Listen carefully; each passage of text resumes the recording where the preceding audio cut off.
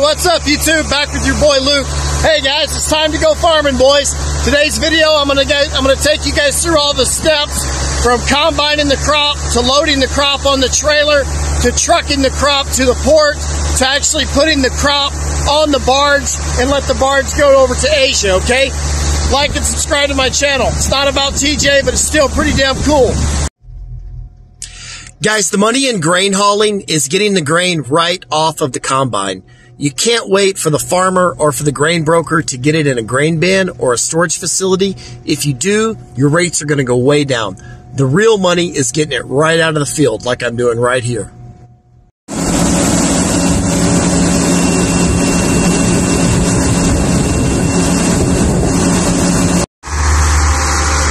And this is a grain cart.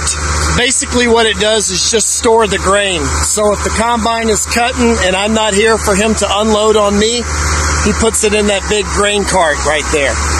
And then they can unload the trailer too.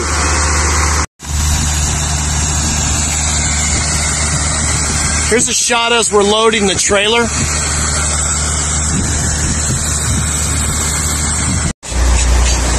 Alright folks, here's the cool part. Just 4 hours ago, that grain was in a field in Arkansas.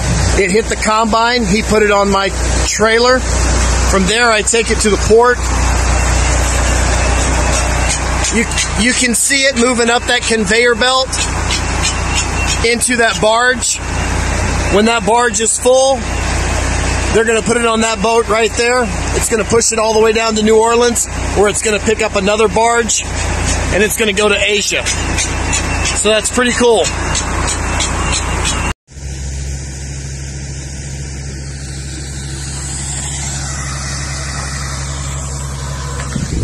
Hey guys, like I was saying, you got to get the grain off the combine, okay? Once it gets into the grain bin, you're done, because then they can wait till some broke-ass trucker is willing to take it for hardly any money at all to wherever it's going. You got to get it out of the combine. This particular farmer that I'm working for right now, he does not have any grain bins, so he's paying me to take his grain to the port, but he's also paying me to come back empty, okay? So you can't beat that, because you're coming back empty, it's fast, you're not burning any fuel, and he's paying me both ways, so I'm making double the money. You can only do that when the grain's in the field, okay? When the grain's in the field, that's like his money is out there, okay? And he's got to get it as fast as he can. But once he gets it, if he gets it in the grain bin, it's just like it's money in the bank. Then your rates are going to go way down. Alright guys, I hope you liked the video. I know I look like shit, but jeez, I've been working hard. See you later.